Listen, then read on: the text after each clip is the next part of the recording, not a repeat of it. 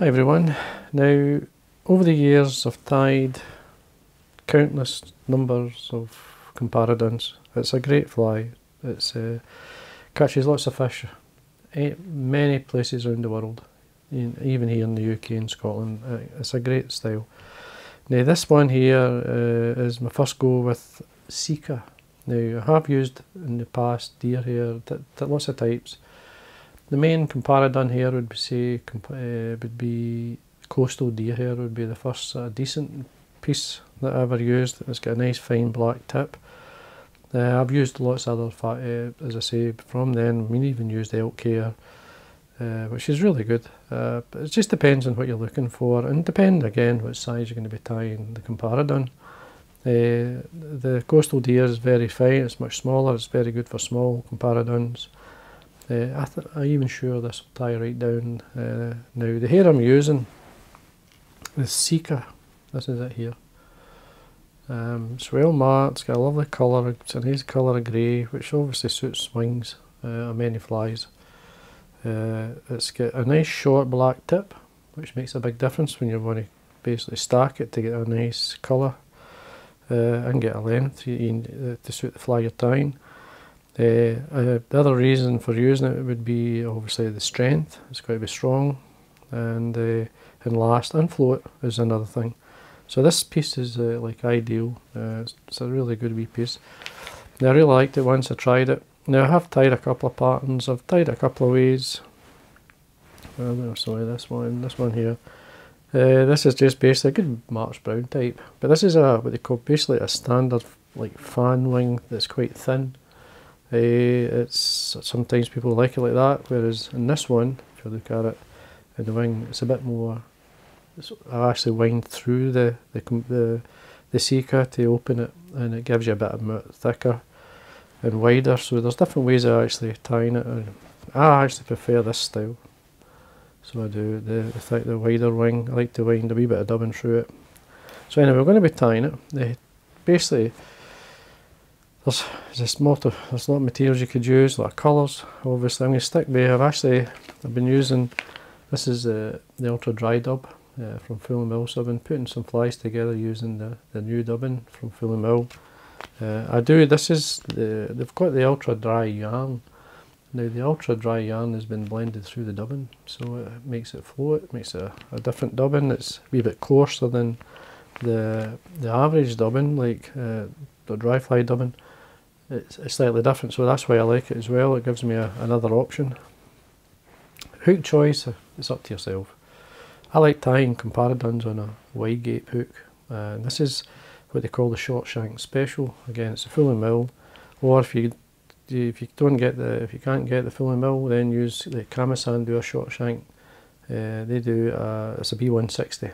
So the B160 is a good hook as well. They're similar. They're just the same looking, and I find them exactly the same.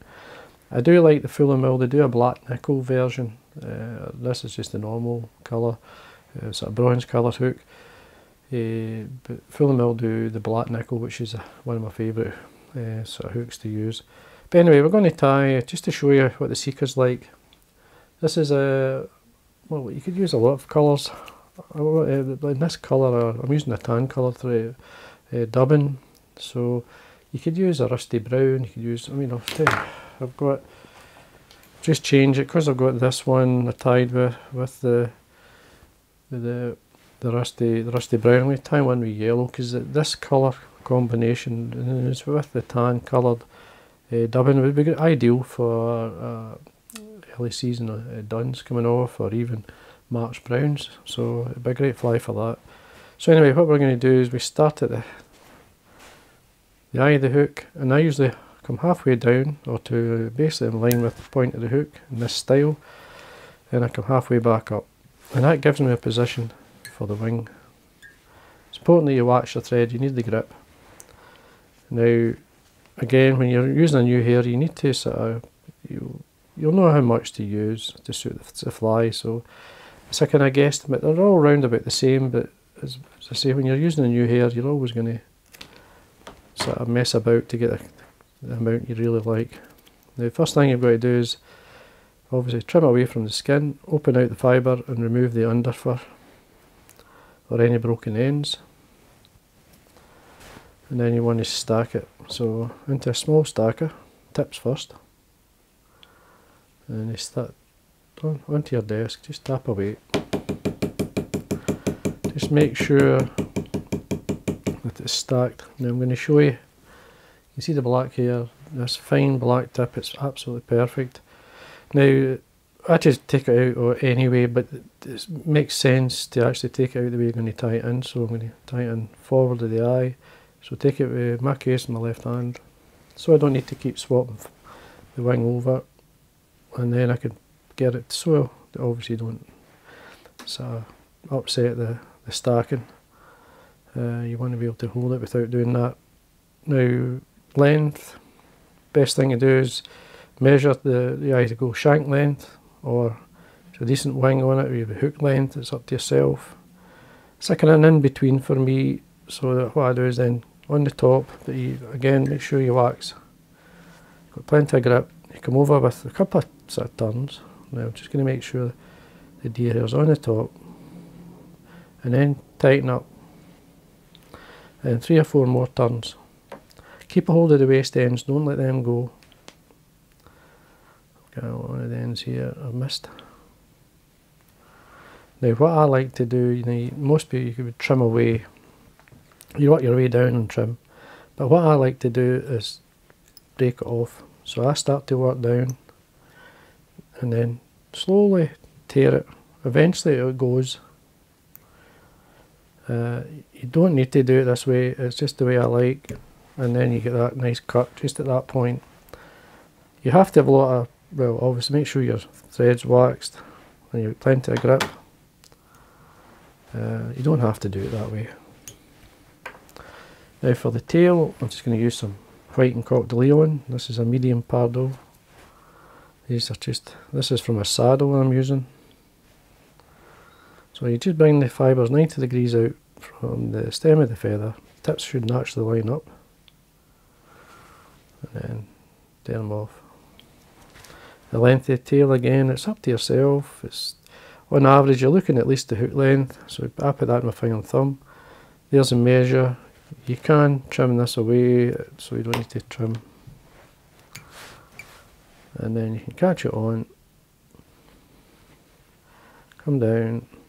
I usually work my way down this point here. Just as it starts to come round the bend, then I come underneath with a turn, underneath the coq de Leon, and then pull towards the eye, lifting out and spreading the fibres, just lifting them up.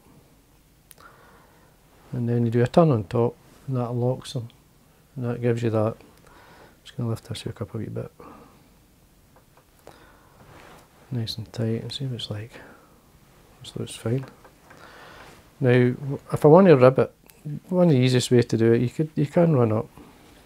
Just form a wee dubbing loop, come back down. I usually like to stop about, say, a mil or so from the back, because I like the wee yellow tag. So you've doubled this up. This is going to be your rib. I usually wax it so it gives it grip. Now as I say, I'm using this dubbing here. This is ultra dry dub and tan. It's a nice blend. It's got natural fibre in it as well. I don't know what the blend is like, but what I'm looking at, I can see it looks like some natural fibre as well as the ultra yarn. So just lightly dub it on.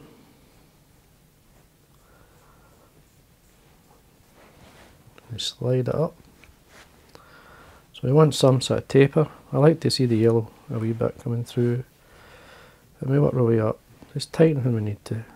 It will naturally get heavier because you've got that the waist of the Sika there with the tapered cut. Yeah, I'm just going to get my hook. For some reason wants to sit down. There we are. Now what I'm going to do is lift up these fibres. I'm going to half them. So basically half them so I can get dubbing through it. And then I'll get the dubbing through. Now the rib, if you want to rib it, you can rib it just now, or you can rib it after you do that, but You know what, I'll do it just now. It's best to do it right up against the wing. Catch it in.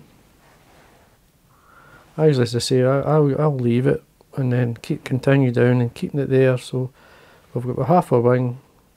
Go through with 2 or 3 turns of the dubbing. So there's my ribs still there. There's the forward or the front part of the wing.